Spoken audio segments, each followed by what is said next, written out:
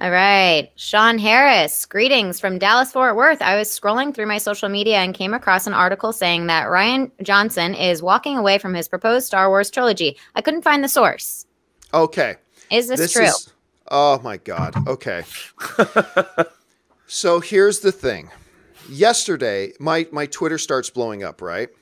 Going, John, did you hear that Rian Johnson has left the Star Wars thing? John, did you hear Rian Johnson has left Star Wars? John, did you hear Rian? I'm like, what? And so I hop online. Now, you and I talked about this before, right, Robert? Like, I had mentioned that, okay, like, as far as we know, his producer's saying, nope, as soon as he's done with Knives Out, he's working on it. But hey, things change all the time in the movie business. Right. Maybe he won't do it. I mean, who knows? So I start seeing all of these reports, like all these headlines, like from Screen Rant to all these things. Rian Johnson departing Star Wars. Rian Johnson departing Star Wars. And what do I always tell everybody? Look When for the you source. Yep. When you see these headlines, look for the source. What's the source that they're all getting this from? And you know where the source was from? Mhm. It was from a hobby WordPress website run by a student called Super Bro Movies, Ah, which I will confess I think is a pretty cool title for a website. I'll be honest, I'm a little jealous of the title. I actually Dude, like the I think you and I are the super bros. Come on. well, Aren't we? well, they got the title, so I guess it's them. So I will admit I'm a little jealous of the title a little bit. So, so it's this hobby website by a student and a couple of friends, and other than the Rian Johnson post, their previous 10 posts spanning a couple of days had 0 comments. So that means they don't have a big readership. Let's just say that. So anyway, this WordPress site run as a hobby by a student and some friends that doesn't have much readership, they write, we're hearing that Rian Johnson has chosen to depart the Star Wars thing. A WordPress hobby blog by a student that doesn't have anybody reading it. And by the way, it's a fun little site. It's a fun little site. I spent some time actually on the site saying, okay, these guys just a bunch. No, it's actually a fun little site. I like it. So, hey, and all they did was say, hey, we heard something, and they communicate. Nothing wrong with that.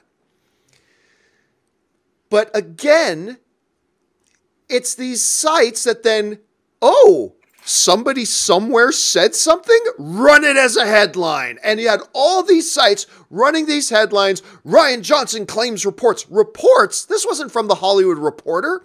This wasn't from, a Deadline. This wasn't from, Forbes. This is a hobby blog by a student who does it part-time for fun. Wrote that, and they ran with it as headlines. And I keep telling people, look for the source, look for the source, look for the source. Well, sure enough, Rian Johnson then gets online because somebody tweets to him and says, hey, is this true? And Rian Johnson very quickly jumped online and he wrote the following. He said, no, it isn't true. I'm still working on the trilogy. With all due respect to the movie bros, who I'm sure are lovely, kind bros with good fraternal intentions. So that was Rian Johnson's response. And again, like one of my biggest pet peeves is like, look, I have no problem with any website that says, hey, we heard something and we're going to tell you what we heard, right? I have no problem with that. But for then bigger sites to go, oh, is this a reliable source? Is this kid who's saying this, is this a true reliable source that we are justified to run a headline on our big site saying Rian Johnson reportedly leaving?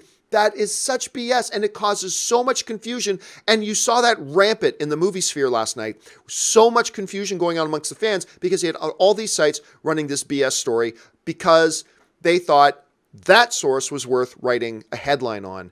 And I don't blame Super Bro Movies at all. It's not their fault. They're not the ones who made like sites like Screen Rant and others run these headlines. It's not their fault. I don't blame them. I blame these sites that ran with that because that. And once again, it just goes back to really highlighting the need that we as film fans, it's like, okay, read a headline, fine. What's the source? Where are they getting that from? Are they getting it from somebody in the studio? Are they getting it from the Hollywood Reporter? Are they getting it from, like, find out the source and then go from there. But I got on Twitter last night, Rob. No. And yeah, go figure. I got on Twitter and I said the following.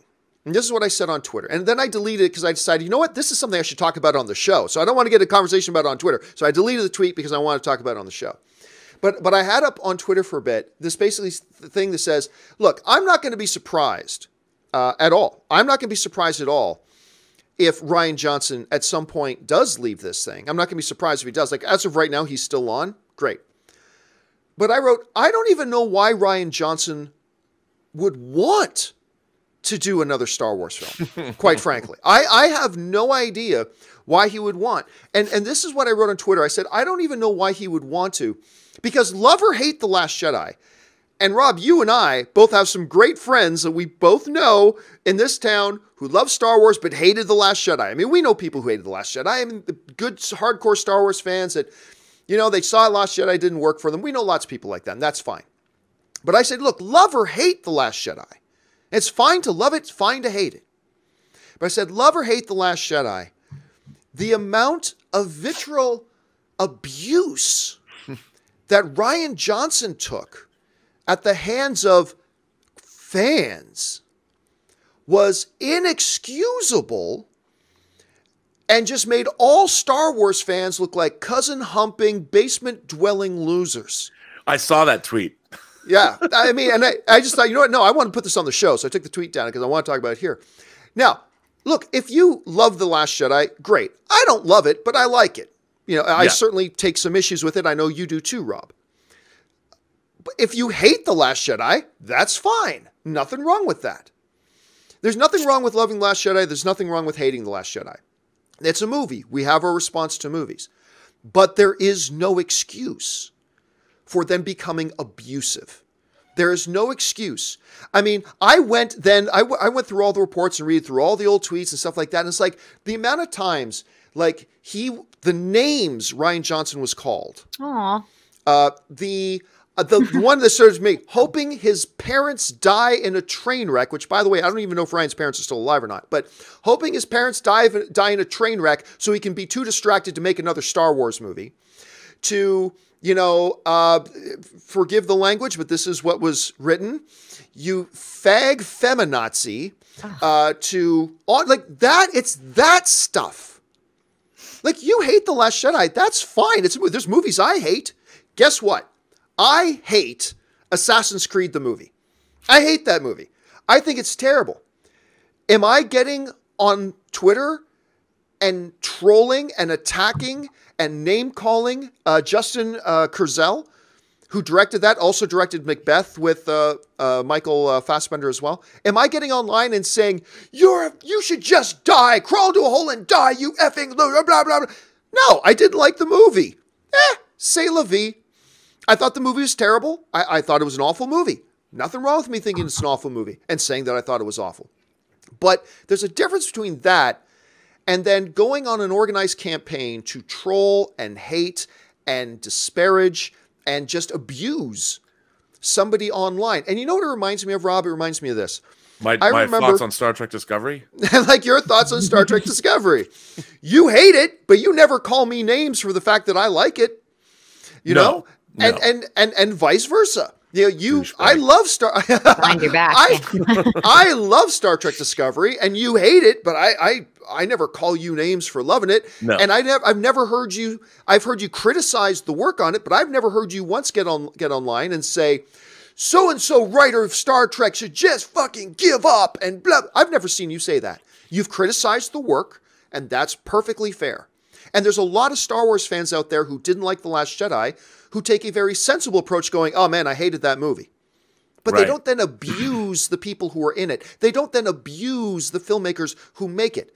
And I stand by that. Like, it's those people, that vocal minority who act like cousin-humping, basement-dwelling losers that make us all look bad, because then you see all over the rest of the internet saying, Star Wars fans are just a pack of losers. Look at the way they act. I mean, and I stand by that. I completely stand by that. It's great if you hate that movie, because there's lots of movies I hate, but there's a difference between hating a movie and then going, and here's what it reminds me of. I remember at Star Wars Celebration Orlando, Rian Johnson was there, and there were people in overnight lines, and Rian Johnson showed up at like midnight to walk the lines and meet people in the lines. Yeah. And it was a big love-in. What you had was a guy who wanted, his intention was to give Star Wars audiences something they would love. That's what he wanted. You could just see the mutual love that he had for Star Wars fans had for him. And then guess what? He made a movie that did not work for everybody. He made a movie that for a lot of Star Wars fans loved it. A lot of Star Wars fans hated it. But it reminds me of, let's say, you're a woman and you and your guy, you both work. And one day your guy goes, I'm going to get home early tonight and I'm going to cook dinner for my wife. I'm going to get home early tonight and I'm going to cook dinner for my wife because I want her to just walk in and not stress about anything, not stress about where are we going to get dinner tonight. I want her to walk in and just have a meal ready for her. And that's what I want to give her. Now, he makes dinner and it's from the pit of hell. It's eggs with ketchup and it's pineapple on pizza and it's everything wrong.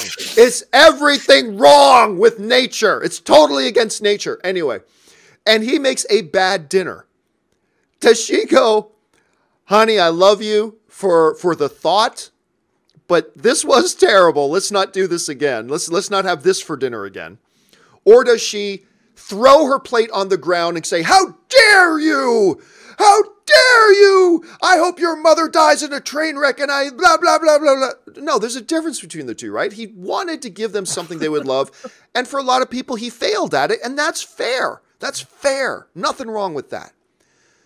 But, I mean, Rian Johnson's kind of become, and as well several cast members in the movie, become real examples of how fandom goes toxic, of how fandom goes bad. And nothing wrong with hating the movie. Nothing wrong with it. But then when you turn your guns on somebody and decide, I'm going to troll and abuse and just hurl insult after insult at somebody, I'm sorry, you've become subhuman. At that point. At that point, you become subhuman. So I don't know, Rob, your whole thought on that whole situation. Well, first of all, what people don't understand is, well, maybe they do. Last Jedi grossed over $1 billion. Number one box office film domestically and worldwide of 2017. Of course, Disney's going to hire Rian Johnson to make another Star Wars movie. Why wouldn't you? It made $1 billion, which means a lot of people went and saw it and liked it and saw it again and again and again. And it's amazing to me. Look, I am highly critical of Star Trek Discovery. And as a matter of fact, all of Star Trek over the last 10 years. But I at least try and keep my analysis somewhat cogent and try and elevate the discourse about why it's a horrible steaming pile of not something that's very any good. Right. But I'm not personally attacking people. I mean, I'll attack the entire writer's room. But to go after people and start talking about wanting to kill their parents or see, it's so silly. Like you said, it's just a film. And look, what we should be doing across the board is elevating the discourse. If you don't like something, figure out the reasons why and articulate it in a thoughtful manner that adds to the conversation. Because there's nothing wrong with disliking something, as you said, but hatred and vitriol doesn't make you look good. What you need to do is sharpen your rapier wit and really skewer something, but do it in an elegant fashion. Become a cunning linguist and really go after something and use eloquent words and use really intellectual analysis and destroy something that way and help us all understand your point of view. But when you start screaming and yelling and threatening people, nobody takes you seriously. So, I mean, if you can write something that's great, maybe somebody will stand up and take notice and be like, aha, this person has a good point. Let's listen to more of what they have to say. But, when you start talking about people's families dying in train crashes, no one listens to you. Yeah, and again, it just goes back to that analogy that I was saying before. It's like, look, I have attempted to make dinner for Anne. I'm not a good cook, but sometimes I knock it out of the park. But when I make Anne a bad meal, she'll tell me that meal wasn't so good, John. She won't call me a bad person or start calling me names or any of that kind of stuff because the meal was bad. Right. Or because the meal didn't work for her. And I don't know. Again, like I said, you hate Discovery. I haven't once seen you get on Twitter or anything and go after specific writers or specific directors, specific actors saying, just get out of the business. You suck. Blah, blah. I've never seen, you can say, hey, I hated this episode. I hated the show. And I've seen you so eloquently go through your reasons. I disagree with all of them, but I've seen you eloquently go through all your reasons. Here's why this Star Trek to me is trash right now. It's because of I see this, I see this, I see this. And you go through that without ever making personal attacks on people involved. And that's where it gets toxic. And it's just something that, and by the way, let me be clear here too. It is no less horrible. It is no less wrong for somebody who loves, say, The Last Jedi, to go after and personally attack anybody who just fairly says, hey, Last Jedi didn't work for me. That is just as bad, that is just as wrong, and that shouldn't happen. But if you're one of these people that goes, oh, I didn't like that movie, I'm going to just go try and abuse that person now. I'm going to go try to abuse people now. Then you're a cousin-humping, basement-dwelling loser. And I make no apologies for telling you that. If you just go out to abuse people, sorry, that's what you are. If you hate a movie, then you're a film fan. If you're abusing people over it, you're a cousin-humping, basement-dwelling loser. See, I grew up as a James Bond fan. And if you're a James Bond fan the way I am, you've been getting some good James Bond movies and some not so good James Bond movies. But I just like watching a James Bond movie. I'm happy we're still getting them. Is View to a Kill and Die Another Day just awful? Yes, they are. But I'll sit down and watch them if they show up on cable. I mean, we're going to get another Star Wars movie. It'll probably be better than the last Star Wars movie. I liked Solo. You know, there's people that are pillorying the entire Disney handling of the franchise. We're getting The Mandalorian. I think they're wrong about that. I just think it's great that we live in a world where we're getting more Star Wars. Now, if you want to be critical of it, just be critical of it with a more thoughtful point of view. Come at it from a more sort of the way you criticize something says more about you than it does about the thing that you're criticizing. Yeah. So, and you know what? And let's be honest here. We're all guilty of it at some point and in some way. Sometimes we let things get away from us and we say things that we go, yeah, that's not something like we're like to some degree, we all do that, right? We all do it. It's just the key is catching ourselves when we do it and saying, okay, I'm not going to do that anymore. I shouldn't do that. That's not helping the situation. That's not, as you would say, Robert, elevating the discourse.